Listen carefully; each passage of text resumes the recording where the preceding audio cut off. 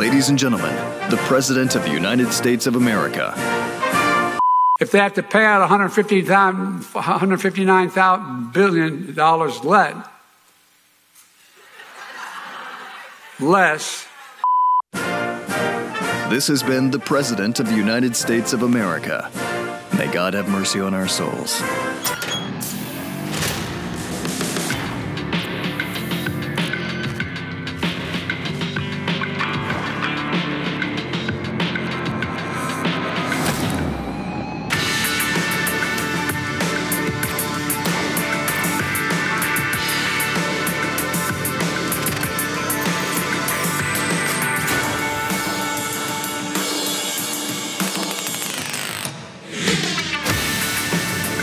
StuDoesMerch.com. Use the promo code STU10, save 10% right now. If you're watching on YouTube, like the video, take a time to subscribe to the channel, hit the bell for notifications, do all the things. We appreciate it. Matt Ridley is going to be here to tell us how his COVID lab leak views evolved over time into a fabulous, fabulous book that kind of told the story before the Department of Energy ever got around to it. Biden gets his veto pen ready for a bill passed by the Democrat-controlled Senate. But we start by doing the abortion distortion. Yes, it rhymes. Whenever you can get a rhyme out of abortion, next time we're going to do the abortion contortion. And then I think we're out. So this is an important episode. Let me start here with giving you a little bit of background on this one, because I got to be honest with you, I don't really watch reality TV. I never got into it really, never really my thing. So I didn't really know the backstory here. You may. But just in case there are people out there like me who didn't really know who the Duggars were, let me just walk you through it. 19 kids and counting. Apparently, they're a big show. They had 19 kids, and I guess maybe thinking about more. I guess the counting part would illustrate that. I said to my producer, can you give me just some like Duggar fun facts so I can explain who they are for people who might not know? So I'm just going to go through them with you. This is who the Duggars are.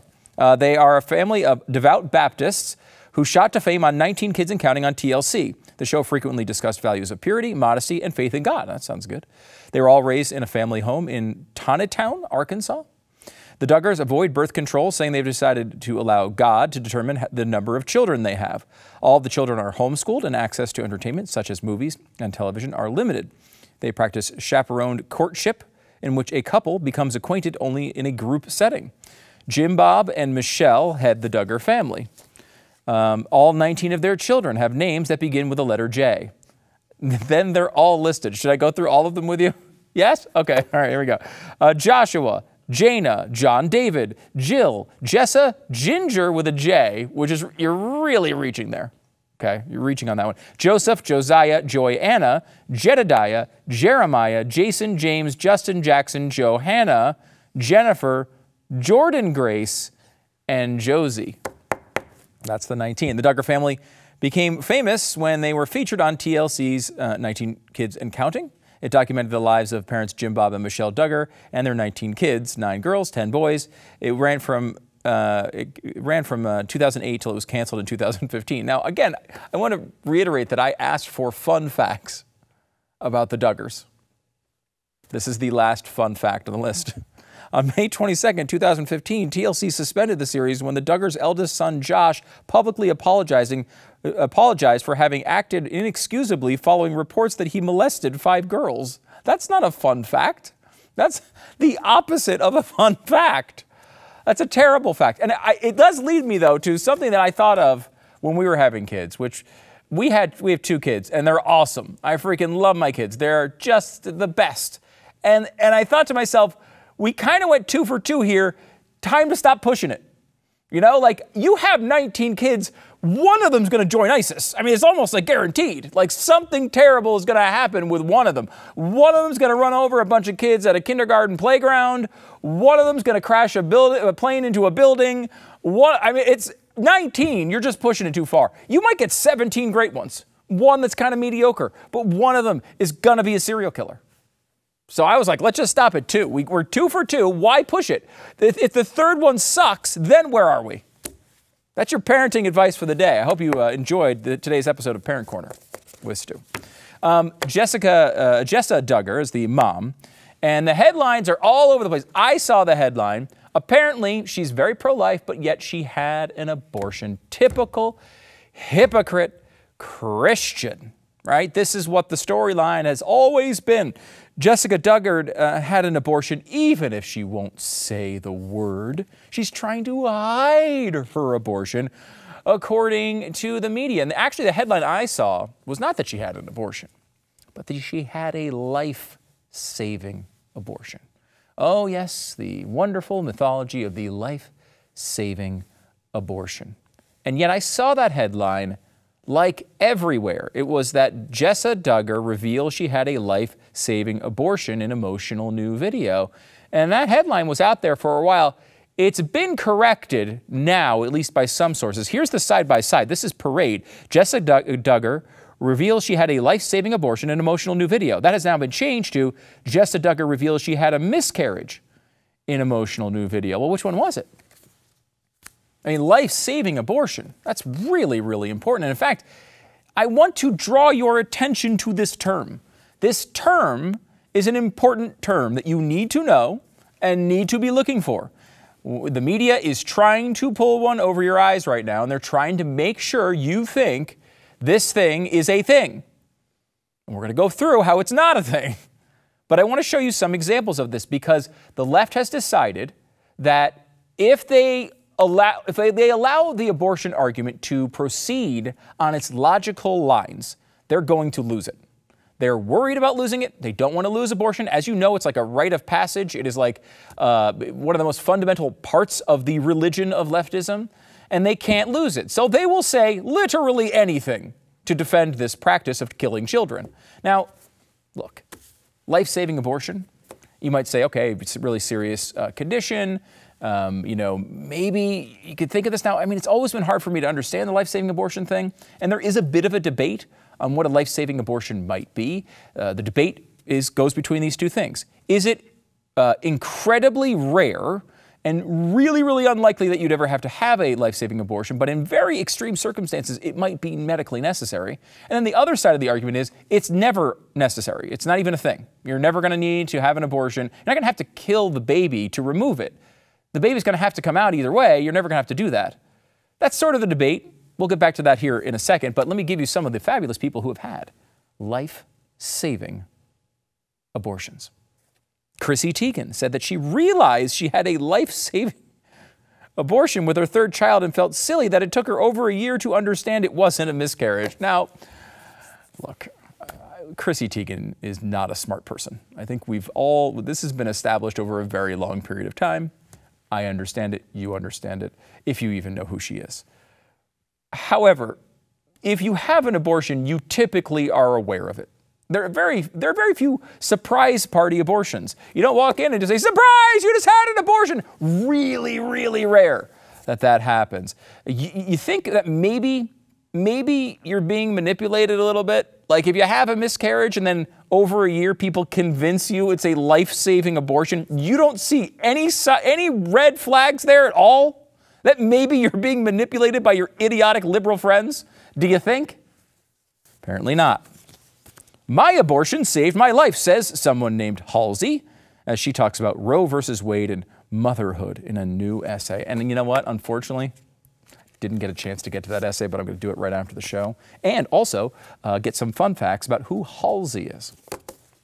Jenny Molin, I'm going to need some more fun facts, reveals miscarriage during pandemic and says she's grateful for life-saving abortion care. Life-saving abortion care from Jenny Molin, who is a person of note. And I want to make sure you know that and get some more fun facts on that one. And Laura Prepon.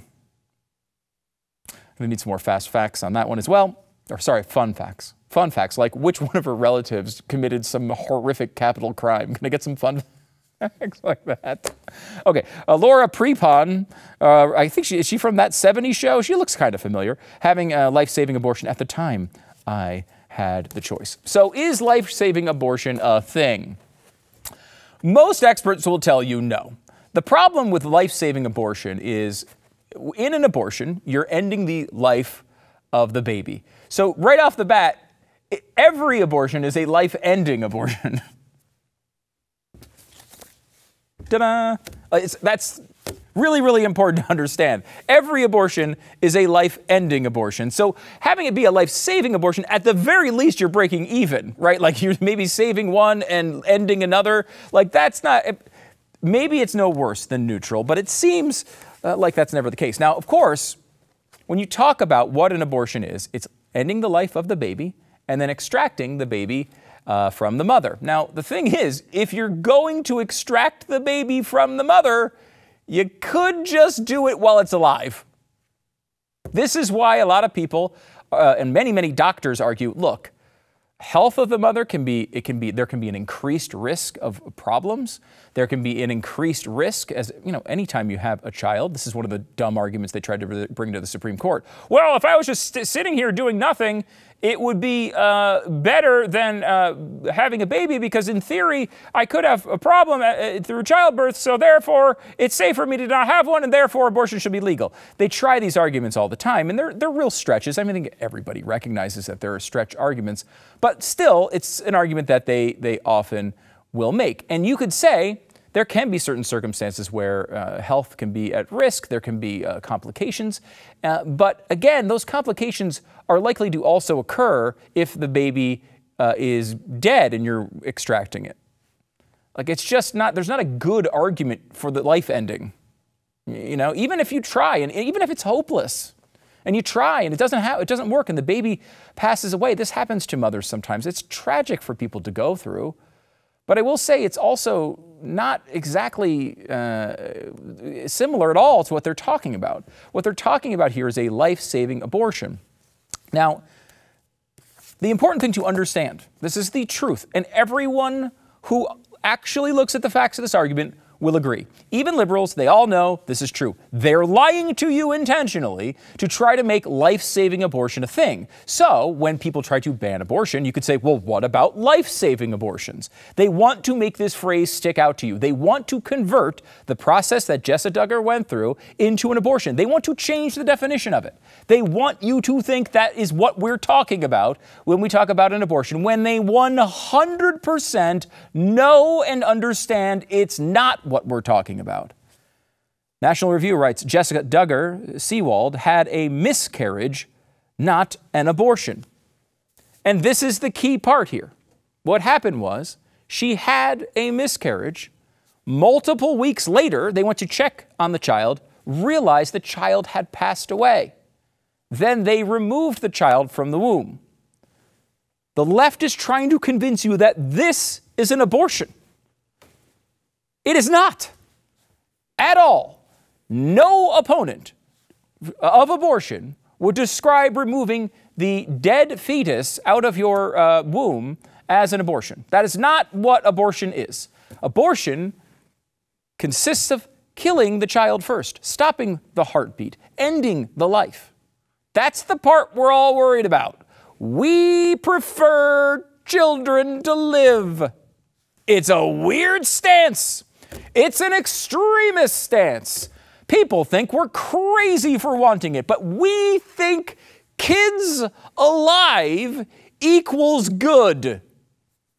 I know that's not popular in the media. I understand how wild a theory that may seem to be to so many in America, but nobody thinks removing a miscarriage is an abortion, including every single person on the left who says it. They all know they're lying. They all are doing this intentionally. They know this is not what we're talking about. John McCormack puts it really, really well when he says, saying that miscarriage care is the same as abortion is like saying that burying a dead child is the same as burying a child alive. The process is the same, but the moral acts could not be more different. Right. Burying a child alive and burying a child after it's passed away, much, much different.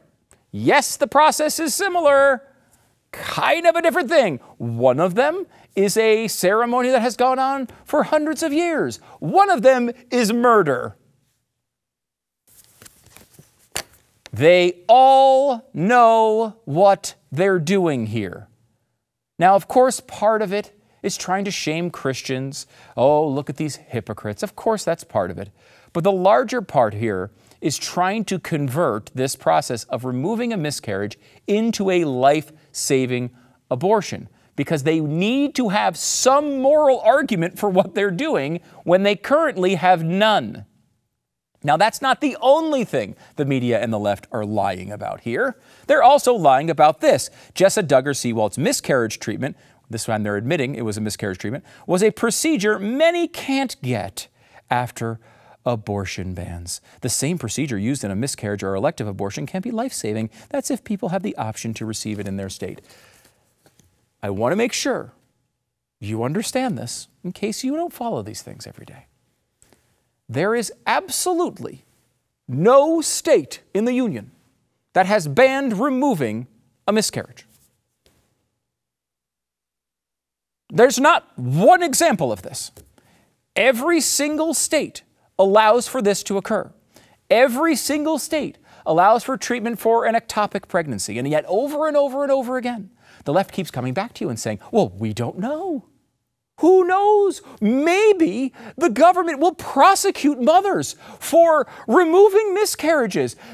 Maybe the state is requiring the deceased body of their potential offspring to remain inside of them forever. Maybe that's what they intended by the law. We don't know, shrug shoulders. They know. They know with 100% certainty. One way to know is to read the laws.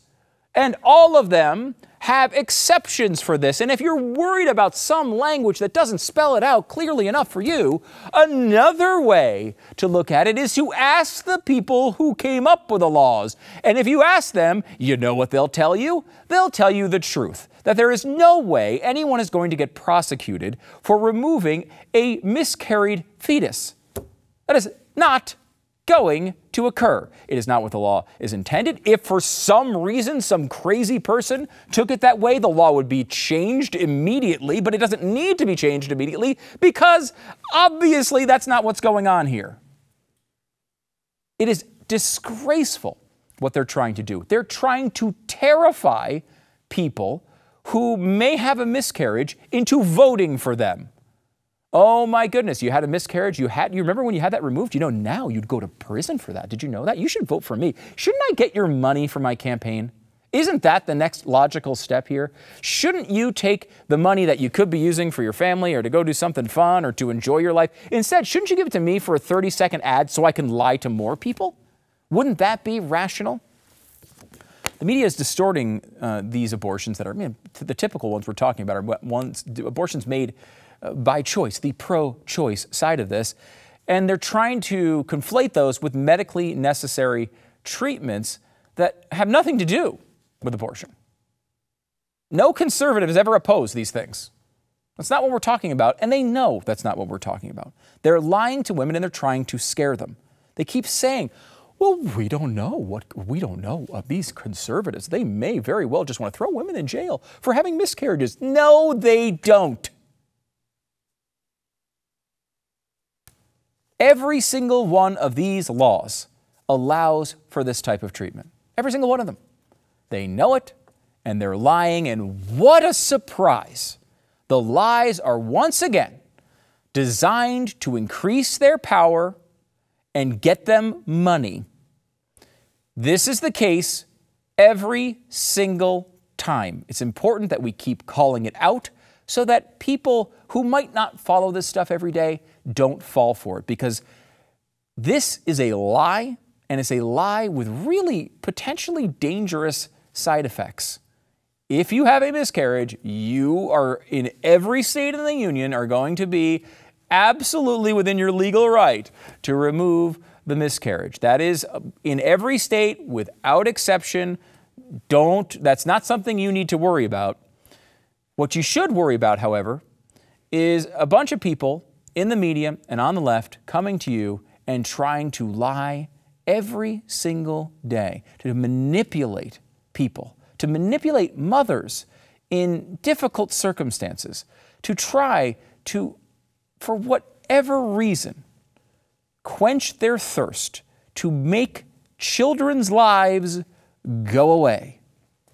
It is a lie, and you need to know about it.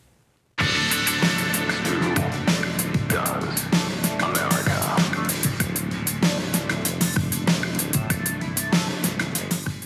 You know, if you know anything about me, you know I'm a classy guy. Class all over the place. That's me. And you know, if you have a great suit, right? You have a great watch. You have a great, I mean, there's certain things you need to have to be the James Bond type character that I am. And if you are not familiar with VINCERO watches, well, you should be, because they have these great watches that are going to impress everybody around you. When you go to the nice party, you go to the nice dinner, you have your VINCERO watch out. People are going to be looking at it. They're going to notice it. These are stylish watches, and they're at affordable prices. Watches can be super duper expensive. In fact, they can be like as expensive as a car. They can be as expensive as a house. You don't need to spend that much money to have a high quality, lasting timepiece that looks fantastic. If you're looking for the perfect gift, either to elevate your own style or that of someone you love, you can save 20% right now and get free shipping when you order with my exclusive code STU. Now, VINCERO designs everything in-house. They source their own materials and produce in small batches, which means they're committed to doing it right. You know, that's what they do. They're a lifestyle brand out of San Diego that also makes high-quality and affordable sunglasses, jewelry, and a whole lot more.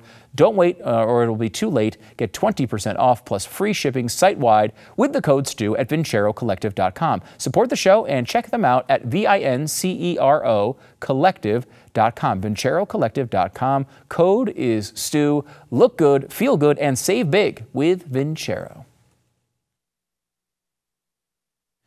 I'm happy to welcome Matt Ridley back to the program. He's a biologist and the co-author of a great book, Viral, The Search for the Origin of COVID-19, which is available wherever you get your books. This is an incredibly important issue, and knowing the answer to this question is vital to human civilization. I mean, it's really that clear. Matt, thanks so much for coming on the program. Thanks for having me on the program. It's great to be back with you. I appreciate it. Can you kind of bring us back to the beginning, the origin story of this book?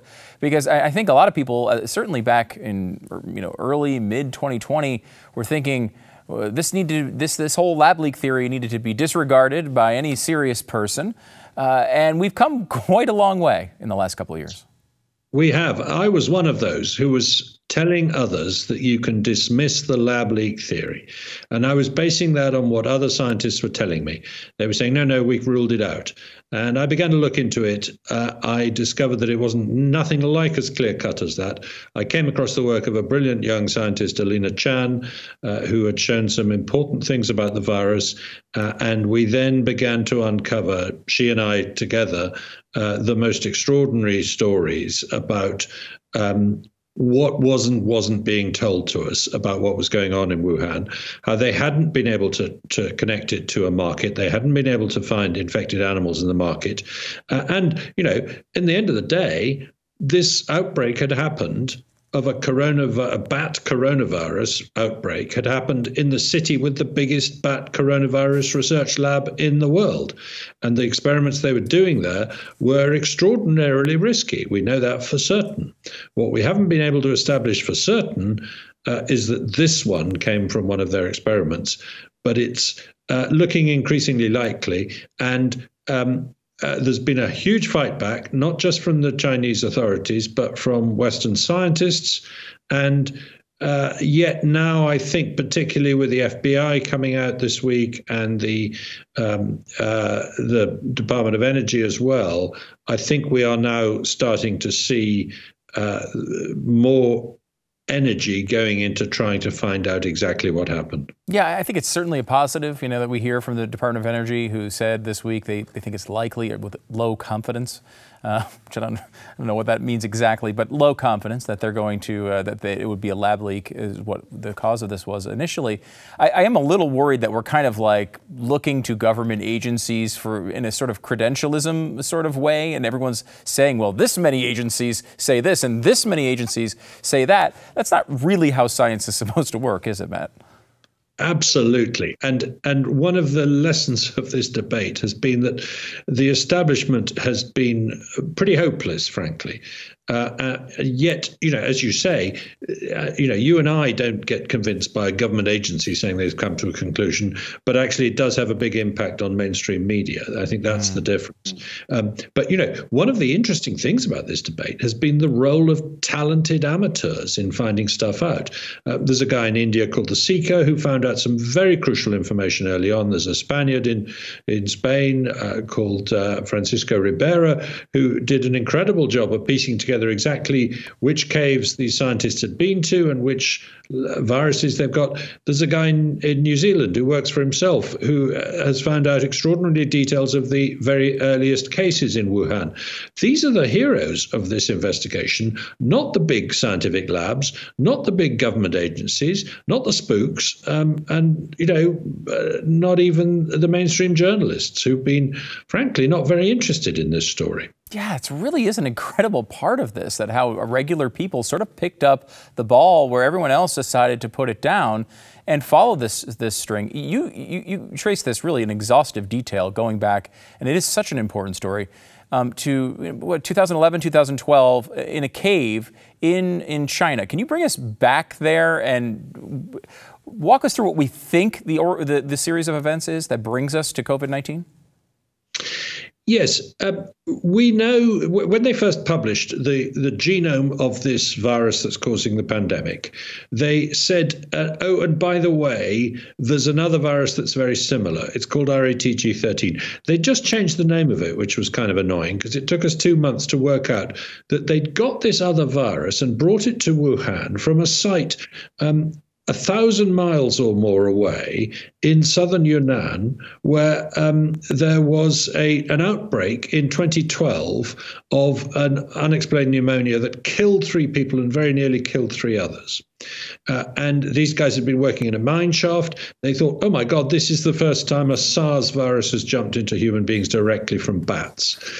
So they investigated big time. They sent several expeditions, over 7 expeditions over 3 years to the site. They collected samples from bats and brought them back to Wuhan, even though it's a very long way away, because that's where the main research lab was.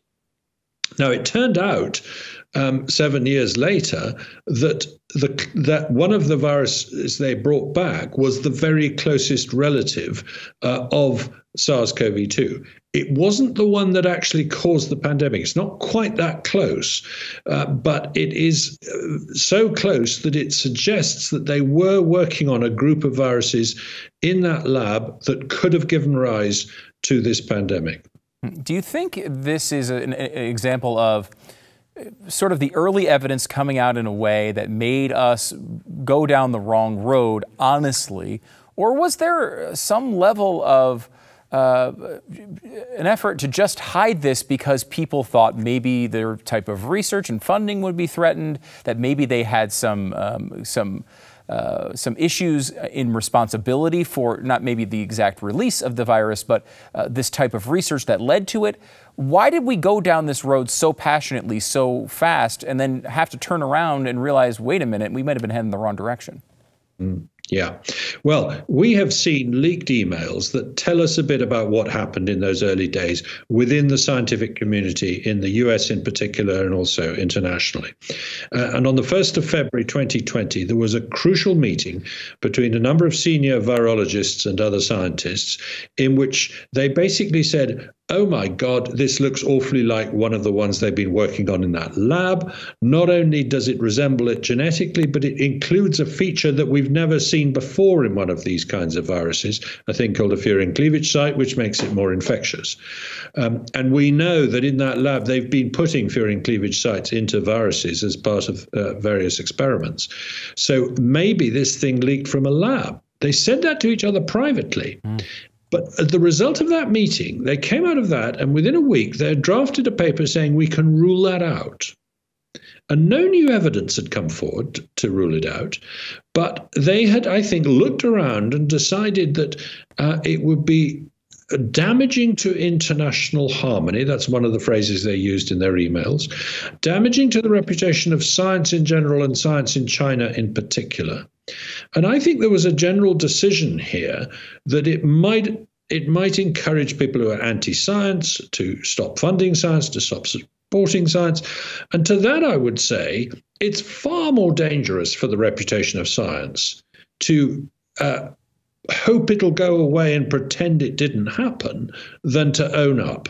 Because that's what's going to really damage the reputation of science, is being found to have misled the public. And there were two papers that came out at the end of February and in March 2020, which basically tried to kill the idea of a lab leak prematurely without any good evidence.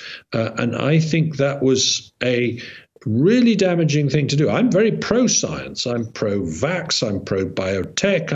I've spent my career saying that science is humanity's greatest achievement. So I'm not here to bash science, but I am here to complain when people take a political decision to try and take the spotlight away from risky research that shouldn't have been going on.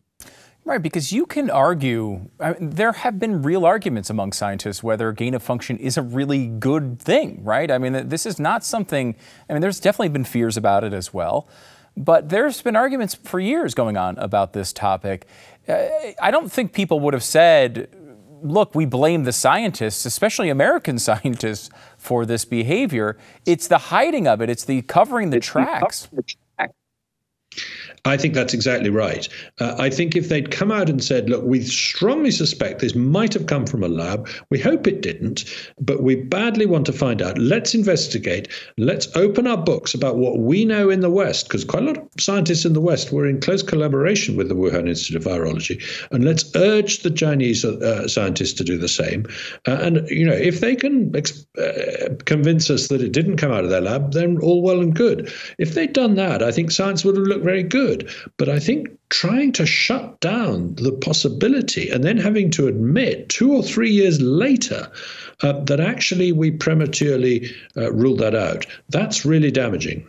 I think one of the things, too, that hit people initially was the idea of a lab leak kind of feels like something that would be in an action movie, right? It doesn't seem like the normal way things have happened. But you document in the book that this has happened over and over again. There have been many lab leaks, and this is very well might not be the last one we see. We are in danger, if we don't tighten this process up, to seeing yet another one of these situations coming really at any time. Right. So just to give you an example, in 2002-03, there was the SARS outbreak. We don't think that happened because of a lab leak, but when it was over, SARS was being studied in a number of labs around the world, and it infected people. It infected researchers at least 6 or 7 times, once in Taiwan, once in Singapore, and several times in Beijing. And in most of those cases, they don't know how they got infected. They thought they were following all the right protocols and things like that. They didn't drop a flask or puncture a glove, but nonetheless, they got infected. So this does happen. I mean, in 2019, just before this pandemic began, there was an outbreak of brucellosis in Lanzhou in China caused by a lab leak. And, there was no bones about it. Everybody knows that's what happened. They were able to find that out-of-date disinfectant had been used on a sample, and as a result, dangerous bacteria had been leaked into the environment and infected 10,000 people. So these things happen pretty well all the time, mostly not serious, but we have been playing Russian roulette if we've been doing really dangerous experiments at low biosafety levels in some labs in some parts of the world for no particularly good reason. I mean, the ostensible reason for the experiments they were doing in Wuhan was to predict and prevent the next pandemic. Well, they certainly didn't do that. Very true. Last one here for you, Matt. One of the questions I think a lot of people land on here is this has been such a visceral political issue here when it comes to this. And it seems, at least here in the United States, that the right has taken almost ownership of the lab leak theory, and the left has taken ownership of the natural theory, which, again, this is not how science is supposed to work at all. I think one of the questions that you get eventually after you go down this road and government agencies start to give this credibility is people on the left or in the mainstream media say, look, maybe this is plausible, but it's not important. Why? This is not an important thing. Finding the origins of this virus is not something we should be spending a lot of time on. Can you push back against that? Because to me, it seems like it's absolutely vital for us to know the beginnings of this virus. I'm really astonished when people make that argument to me, and I've heard it, as you say, quite often. Look, come on, it doesn't matter. Stop rocking the boat. There's nothing we can do about it now. It happened. We're not going to learn anything from it. Would you have said that about Chernobyl? Would you have said that about the Challenger crash? Of course not. If there's a major accident and it kills people, we want to find out why, so that it doesn't happen again. When an airliner crashes or something like that, we insist on knowing exactly what happened so that we can be sure to prevent it happening again. As it is, we've learned very little from this. We're not doing much to stop the trade in wildlife, which is the other possibility. We're not doing much to stop gain-of-function research in virology labs around the world. So we're still playing Russian roulette. And we still don't have all the information that we need from China. They still have not been forthcoming at all. Matt Ridley, the book with Alina Chan is called Viral, The Search for the Origin of COVID-19. It's a great, great book, and it's really, really in-depth. If you want to understand how all of this happened and look at all the real data and real track here to try to figure this out, he goes through all of this, and it's something that both of you should be really proud of. It's a really important book, and I hope everyone goes out and picks it up. Matt, thanks so much for coming on the program. Thank you so much for having me on the show.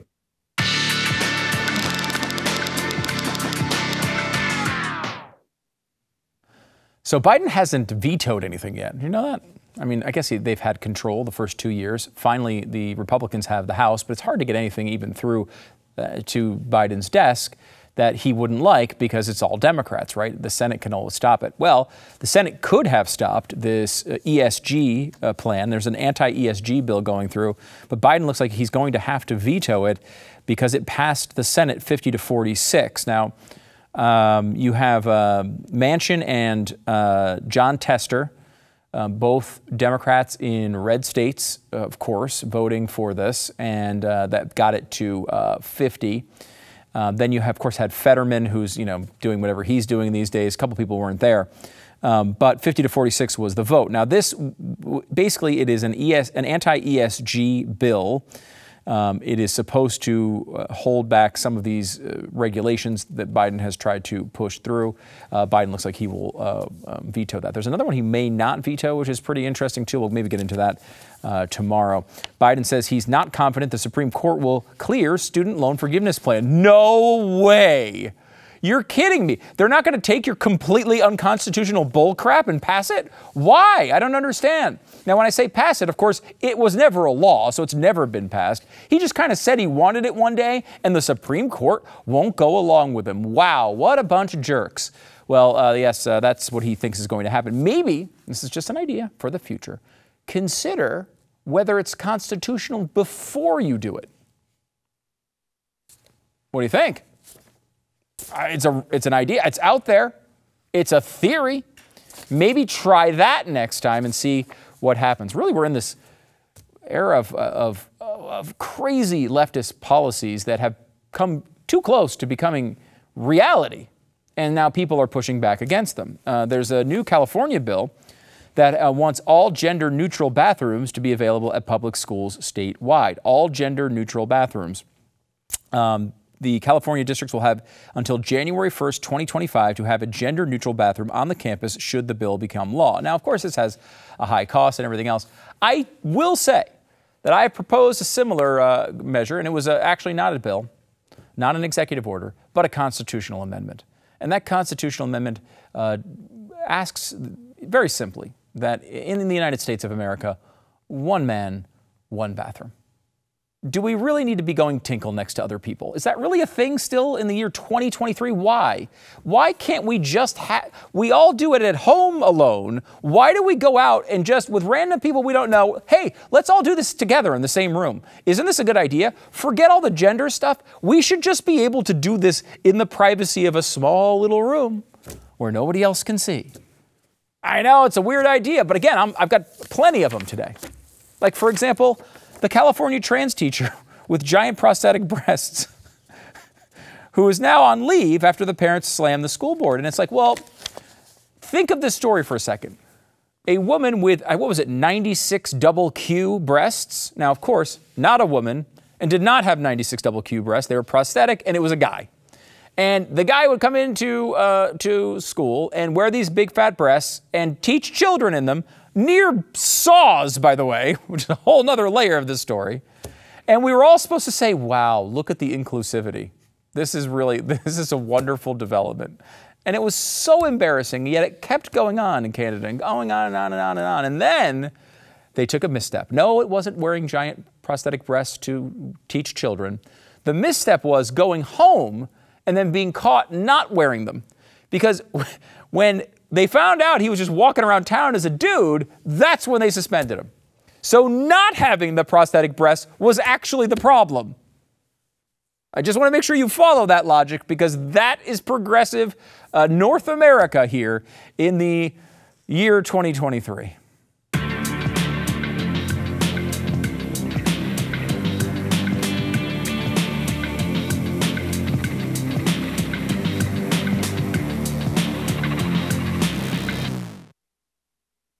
Young men reveal why so many of them are single.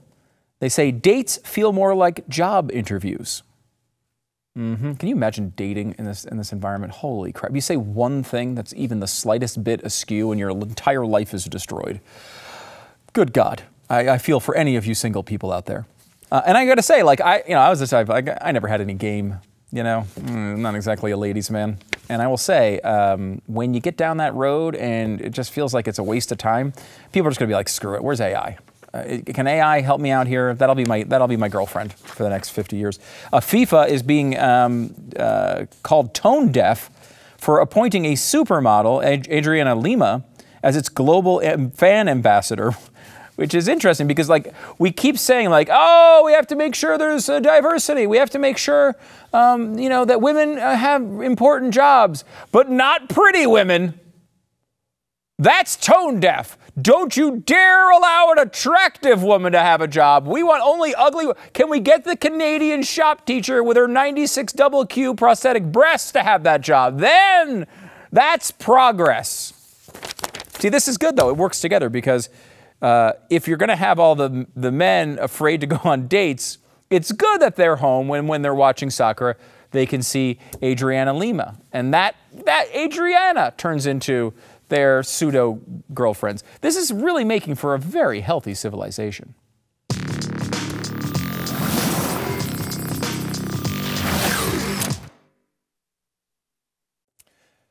Okay, so here's what happened. Generally speaking, this is just an overall position, not necessarily in every case, but generally speaking, people don't like to be murdered. So when they think they're going to get murdered, they typically panic. And there was some panic in California when people saw this outside. It's a picture of what seems to be potentially either a ghost or maybe the guy from, some horror movie or whatever. And it looks like kind of the Scream mask. People called the 911, the police and 911. And then this tweet came out from Sonoma, California. This morning, our dispatch center received multiple calls regarding an individual standing at a street wearing a Scream costume. This individual has been contacted and was hired by a company through Paramount to promote the new Scream movie. Thank you for everyone's concerns. Guys, you're gonna get yourself killed. And I guarantee the 9th Scream sequel is not the hill you literally want to die on.